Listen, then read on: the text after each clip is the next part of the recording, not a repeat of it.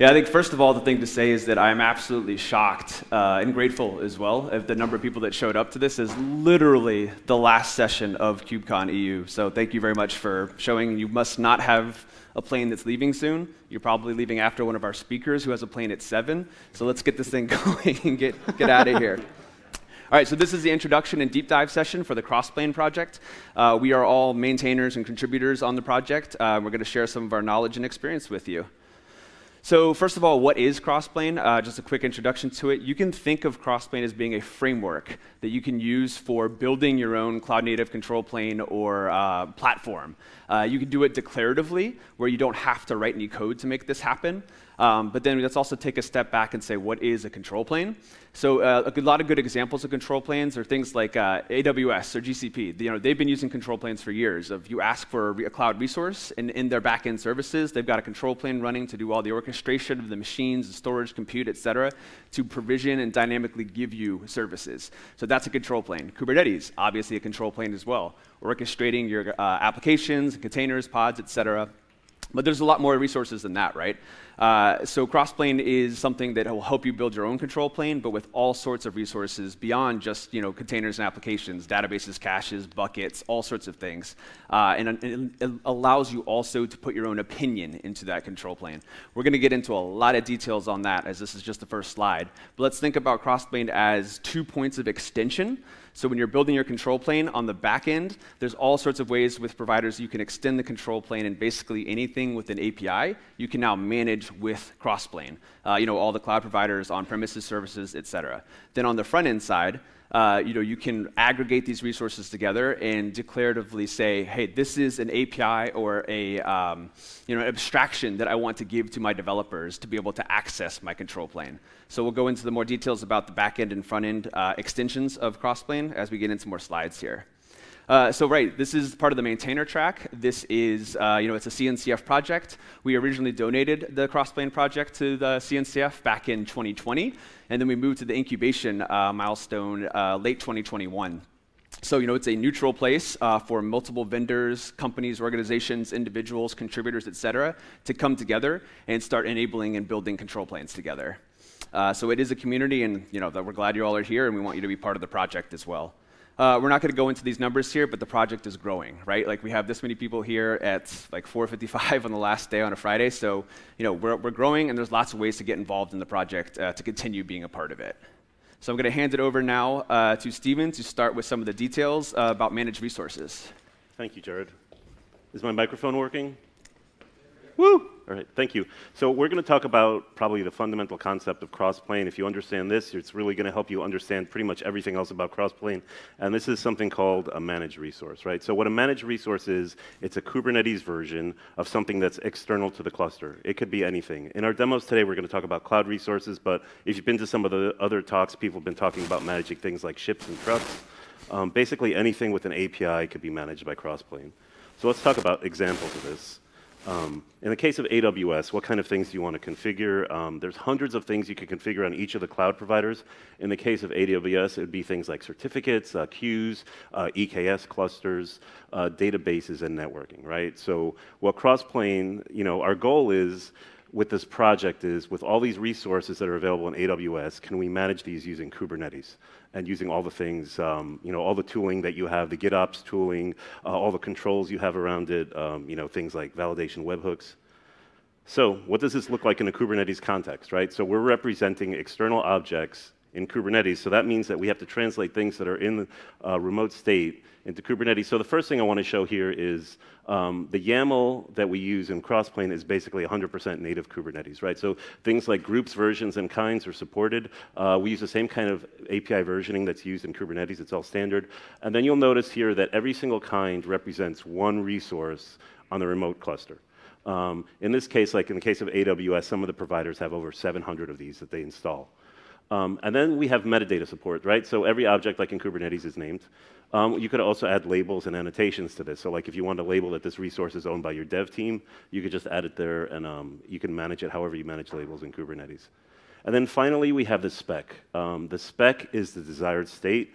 This is what we want the remote object, the state, to be. And we have a special stanza called for provider. So this is what we actually send to the remote API server. And this spec in a managed resource is high fidelity, right? What this means is that if the cloud provider has 100 different things that you can configure, Crossplane will have 100 different settings here. That's the goal of a managed resource, to be as high fidelity as possible to the remote resource. How does this work? Well, when you apply a YAML to your cluster, there's two things that get installed when you install a Crossplane provider. One is all those CRDs that we talked about, and that could be dozens or hundreds of CRDs. So those get installed, and the API server using the CRD mechanism starts watching for changes in those. And then we install a pod, which is a controller that actually manages and knows how to talk to a back-end API server. So what happens is this is running all the time, and it's watching for any creates, updates, or deletes on the API server. So when you apply something to the cluster, it's going to say, I'm looking to manage RDS kinds. So when this gets applied, any change, update, or delete will go to this, and then this will immediately start talking to the AWS API. Now, there's two things that a controller does. First, it asks, does this resource exist in the cloud? And if it doesn't, it's going to go do a create. If the resource exists already, it's going to create a calculated difference, and then it's going to go and change it. The controller runs continuously. So this is a declarative state. So anything you want here, Crossplane will attempt to get this into the remote state. So that's the spec. That's the desired state. Now, we want to communicate. There's a two-way communication with remote APIs. So what comes back is the status, right? And this is the at provider. For provider goes out, at provider comes back. And in this case, when we create a bucket, AWS will give us an ARN. And then there's the other thing that comes back is events, right? Like providers don't generate standard out or anything like that. They generate events that you could use whatever eventing system. So the kind of events you'll see errors, you'll see inability to authenticate, you'll see creates, updates, or deletes, right? So if you collect your events, this is how you can monitor things. And I think that's a very quick update. And so I'd like to do a demo of a managed resource just to show you what this looks like in practice. So what I have here is just, let's see here. So I'm going to show you a bucket. And you can see here, again, this is very simple. There's hundreds of things we could set, but this is the minimum. And you can see here, we have a region selected, a name. We talked about groups, origins, and kinds. And we're going to create a bucket in EUS1 with private ACL, and we're going to add a tag to it. Excuse me here.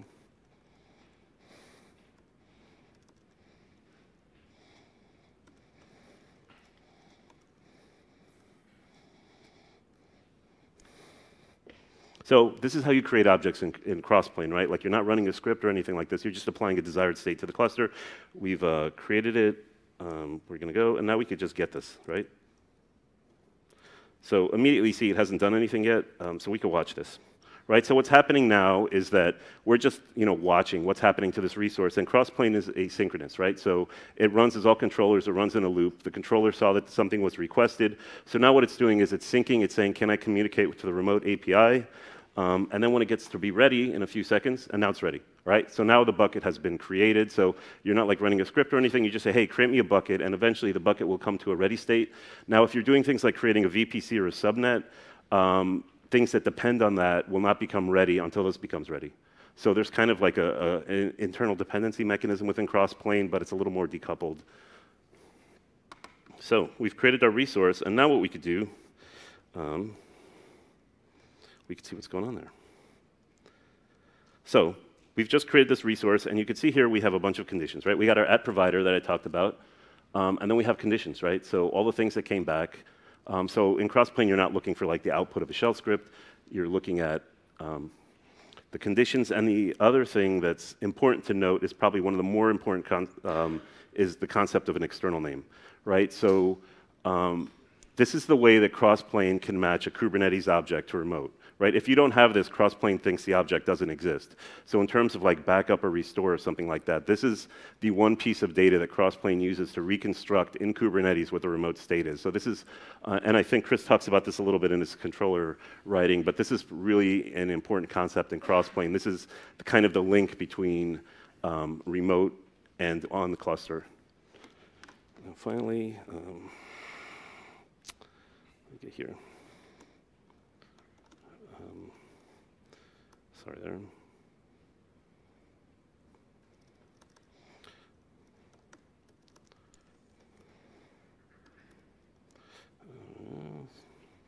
Sorry, it's weird to type on this keyboard.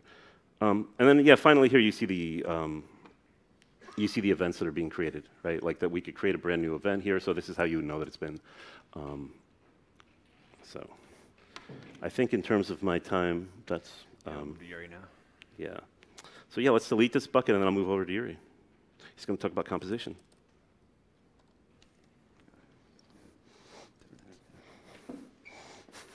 Thanks, Steven. Can you folks hear me? All good? Thank you. So, hi, I'm Yury, and I truly believe that Crossplane rocks. Sorry, I always dream to say that from stage, so. Thank you.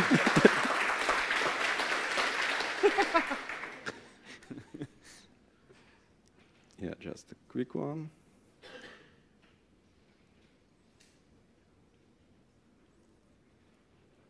Okay.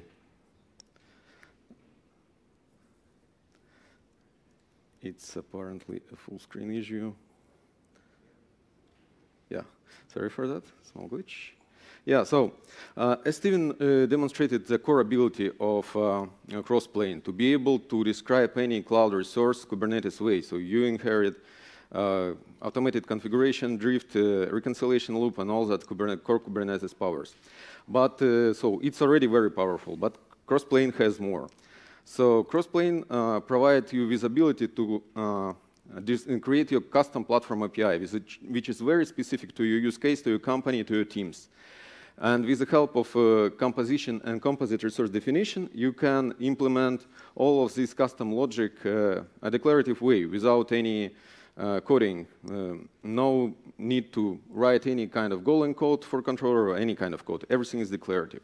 So this is a simple illustration of the following concept. So here we define our custom cluster API. So it's purely coincidence. It's not copy project. It's just our custom cluster API, which we implement to create managed services, managed Kubernetes service with associated cloud providers.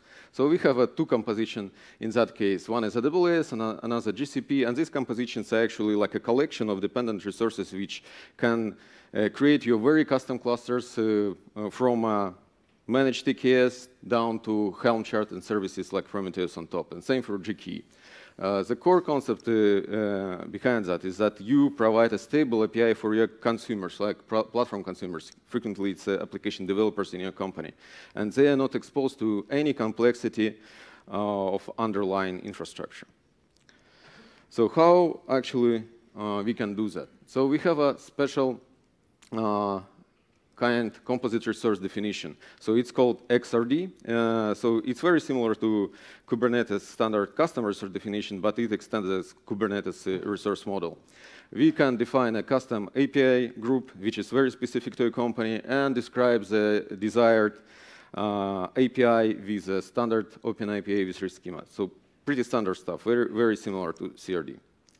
So how to actually implement the logic behind this XRD definition. So again, you don't need to code anything up. You can use special kind composition, and which would satisfy the associated composite type. And you will list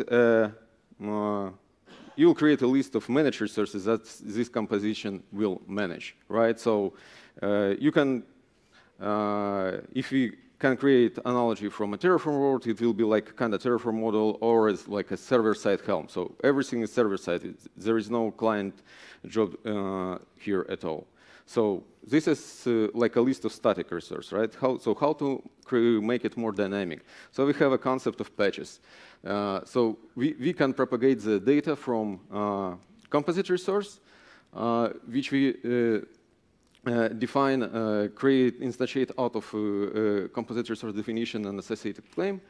And we can propagate this data down to managed resource that is composed by the composition, right? So you can expose only required API fields and name these API fields as you like. And in addition to that, we provide runtime transforms as a form of patch. In this specific case, we have we abstracting the instance types in some cloud provider, and we can expose to our teams only internal namings like small, medium, large, and the actual meaning of the small, medium, large can be defined by platform builders. So we can actually make a live demo of this stuff. Yeah. First of all, what we actually trying to achieve, right? We want to expose this minimalistic API to our customers. We want to hide complexity of underlying resource. So if we just for the sake of quick comparison, right? So that's a managed resource of RDS instance in AWS, and it's just some possible values. There are actually, I don't know, hundreds of them to configure the specific RDS instance, and we want to encapsulate platform builder, logic and parameter security, all that stuff within a composition and expose to our developers only required parameters. Like in this case, it's just the size of the database and a password secret to pick up from. So that's the goal. So how to implement that? So exactly as I mentioned in the slide, first we want to describe an XRD, a composite resource definition, right? So again, open API with rich schema. It describes the required parameters of storage size and a referenced password secret name. So pretty straightforward. So the only thing we should do is just instantiate it. So we defined this custom platform API right now. What we should do next is actually to implement it. And we'll implement it in the form of associated composition. So there is a composition that satisfies this previously created XRD, right? PostgreSQL instance, and it composes a couple of resources. The main one, like RDS instance itself, and associated custom parameter group. So here we have just a couple of resources for demonstration, but it can provide you a picture how we can compose arbitrary amount of resources in the dependent one, and we can create a composition of different complexity. And yeah, we have patches, and with which we can propagate the required data from claim instantiation. So as you can see, here we propagating the size with this from field path to field path of composed managed resource, and everything from the associated claim will be propagated to the resources that are composed. And one important difference, so a composite resource is a cluster scoped one, and a claim is almost the same, but it's a namespace scoped one resource, which is designed to be consumed by platform consumers. And XRD is a scope of platform builders. So how we actually, now we are changing ahead, and we are going to, so we built our custom API, we implemented it in the form of composition, and we now can consume it as a platform, as a application developers, a platform consumers, right? So we just making, we applying the claim.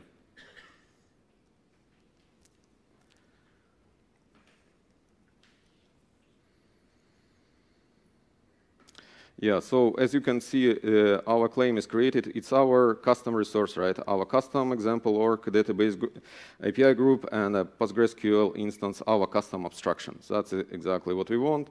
We have a shortcut get claims, so we can see the status. You can obviously get, describe any standard API, use any standard kube control commands over this resource. So as you can see, this claim is created. So we can use this a full path to it and see the status. It's not yet ready. It's a database takes some time. So current status composite resource claim is waiting for resource to become ready, and we can get managed. It's a standard Crossplane shortcut to get the list of all managed resources that is current Crossplane instances is managing at the time. So as you can see, both the composed managed resources were created. So it's a parameter group and RDS instance itself. And just for the sake of end-to-end demonstration, you can go to RDS and double check the actual state. Was it applied by Crossplane? I'm just refreshing the page now. Yeah, so we have a custom group. It's visible, but I'll go to database instances. It's our Crossplane deep dive instance in a creating state. That's why it's still waiting for the database to be ready. And we can go to configuration and check parameter groups. Yeah, and so it is referencing a custom Crossplane deep dive parameter group, which was created as a part of the composition. So that's pretty much it for the demo of custom platform API and custom abstraction power. And we can proceed with the provider extension. Chris, please join the stage, and we will do a small magic of laptop change. Yeah. Thank you.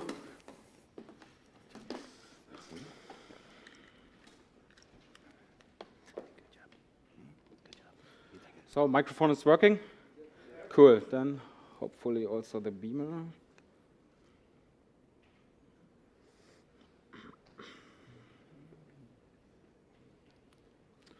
So then let's talk about extending Crossplane. So as we said in the beginning, so Crossplane is highly extensible, and it's a framework to build universal control planes. There are both sides. So one is the backend side. We call it providers. And with the providers, you can, or you in general can build providers and manage anything or any API out of the world. So you get CRUD operations for cloud resources, on-premise, and whatever you want. On the front-end perspective, we call it configurations. So that means you can compose your resources from the providers together. You can define your control planes, declarative APIs, and abstractions like we see before. And this is, at the end, that's what your dev or your customers see, and what they can consume from your control plane. And we also take care of the provider versions in general, if everything we have is available. So let's have a look here at the visualization. In the middle of it, we have our Crossplane control plane running.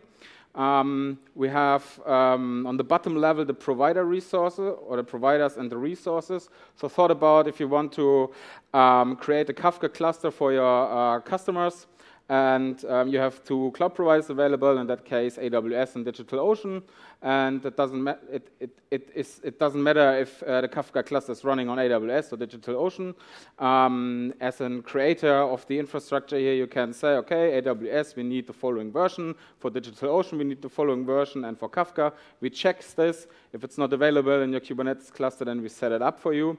And on top of it, you have all the configuration stuff, so the compositions, the representation, what your app devs can consume in your control plane. So let's talk a little bit about the ecosystem. The ecosystem, I think, in the last months is growing and growing in the community. I think normally folks starting using the public cloud providers, so like AWS, Google Cloud, Azure, DigitalOcean, whatever, and set up, for example, Kubernetes cluster. And then you can thought about, okay, I need in my Kubernetes cluster, if it's ready and available, Helm charts, Kubernetes manifests, whatever, and then you start with the next providers, and so you can get a lot of resources composed from your control plane perspective, and then you see a lot of guys starting using more and more. So thought about GitLab runners, whatever. Then you also need tokens, and you can create it in the GitLab APIs, and then you can move it back to your cluster. And yeah, as an announcement, I think today in the ecosystem, there's also now a provider available for Ansible. So you see folks adopting more and more stuff in the ecosystem. So let's talk about a little bit about the internal stack, how we build our providers in the platform. At the very bottom level, we have Kubernetes runtime. So the runtime takes care of running our controllers, our Docker containers, and also things like ingress services, load balancer in front of the services. And on top of it, if you're not aware of programming in Kubernetes, there's something like machinery. So this is how the APIs are composed together in the cluster, and a lot of other cool things around. But the thing we need here is the custom resource definitions. So that means if you create custom types in your cluster and you want to use it like real native Kubernetes objects, so thought about a subnet group for Elastic Cache, you can set it up then, and it feels completely like Kubernetes. You can kubectl, describe, get, delete, apply, everything. Then the next layer is the controller runtime. So I think almost every Kubernetes operators are using parts of the controller runtime. The controller runtime helps us in general for the reconciliation stuff in Kubernetes. It helps also to watch for resources. So if someone changed the resource in the cluster, then it helps us to get, or the runtime knows what happened there. On top of it, there's the interesting thing from the community here, and this is Crossplane runtime. So normally, a lot of things are built as operators for Kubernetes, but we build things in Kubernetes for APIs that we can manage them. So thought about everything we can manage in external APIs, so create, update, delete. And this is, I would say, like pre-configured for you, and you can thought about your custom logic. So what do you need to do for updating stuff, etc. And the rest is here.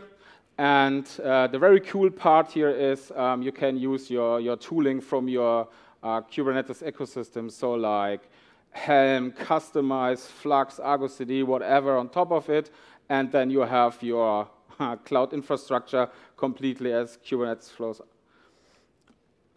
So let's have a small demo how easy it is to implement a new resource in one of our providers. So I will change to my Visual Studio. I think it's there. Okay, in general, this is one provider here from Crossplane contribution repository. It's provider Jet AWS. Let's have a short look. I said to you we want to implement a custom type subnet group for Elastic Cache. So we open this, and you see now a lot of auto-generated stuff. So like the types from parameter groups, replication group, clusters, users in the Elastic Cache group, and the specific API version. And what we want to do now is to go implement the subnet group. We can scroll a little bit. There's a config folder, and in the config folder we have provider go. This one. And as for reasons with scaling issues with a lot of CRDs, we need to enable or include the resource for generation. So we can do this here now. So this is at the end strings here for the resources. And then we have configurations. So config, Elastic Cache, config go. And what we see here, here's a configure function. And what we can do now here is to add a resource to the configurator. So I prepared this. So you can see now here it's also AWS Elastic Cache subnet group. We specify now the API version in the cluster. So I pick it up from the other resources here. And Stephen talked about external name, and we're using here name is identifier because this is represented in the external API. So let's save this, and then it's very easy. We have make script and steps there, and we make generate.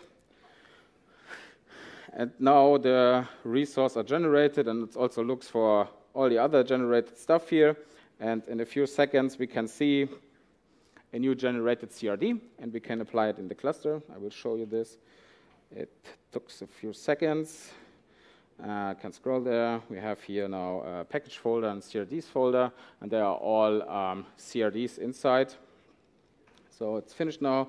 You can see there was one green thing, and what we can see here now. Okay, cool. There's for Elastic Cache a subnet group now available as a new CRD. We can apply this in my cluster.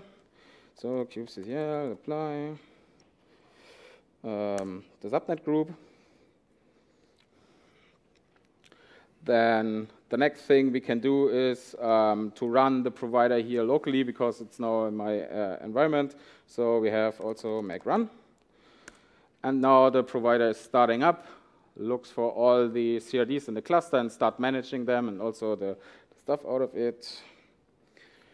So clear kubectl get managed. So we pre-installed the VPC and 2 subnets because we need subnets for subnet groups for Elastic Cache. In AWS, you can see it, everything available. What we can do now, kubectl apply -f. Examples, subnet group. I will show you the subnet group directly. Also set it up. So you can see I'm using now our new CRD we created, so Elastic Cache. Here you can see the version, the kind. So it calls KubeCon example in region US West 1. We have a description. And the magic of references are used here. So we need from the subnets not only the metadata name, we need the IDs, because AWS API needs the IDs to create this. And let's have a look. kubectl get. We can have a look here. So you see the new subnet group is ready true, sync true.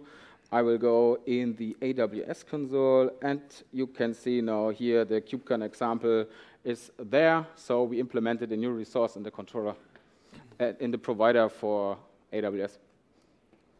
Awesome. That's awesome.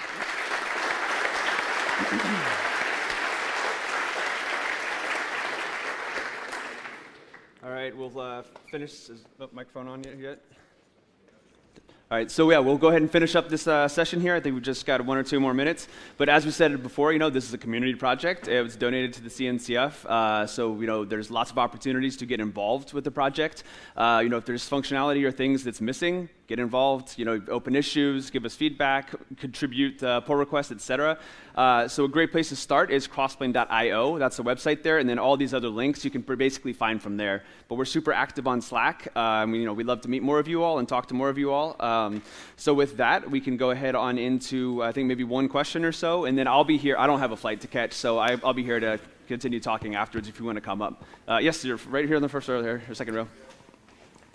Oh, nice. Thank you so much, brother.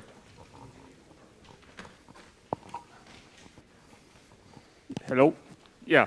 My question is, I might thought,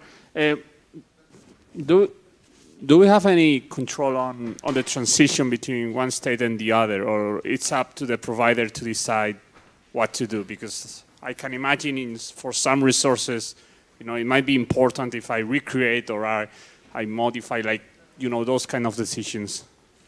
Yeah, I'll take that. Yeah, so that's a good question.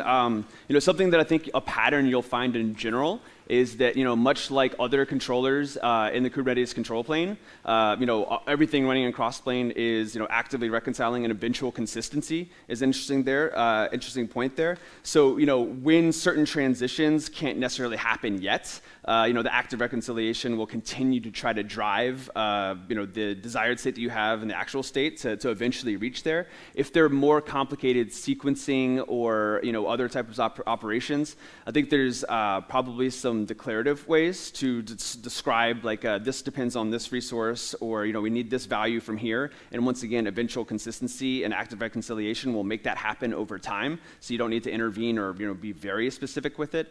And then if there's further cases that, in my experience over the years so far, tend to be fairly minimal, then there is an upcoming feature that's going to be an alpha sometime soon where you can write some, let's say, like, imperative code to make some decisions and control the logic even further. Right now, you can write the whole thing in code if you really, really wanted to make sure exactly what you wanted to do is possible.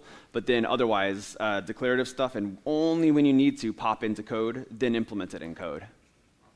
Awesome. Let's do a quick time check. Yep, so that is all the time, but I'll be right here to keep talking if you want any more questions. And thank you so much for everybody for the whole KubeCon week, I'd say. Thanks.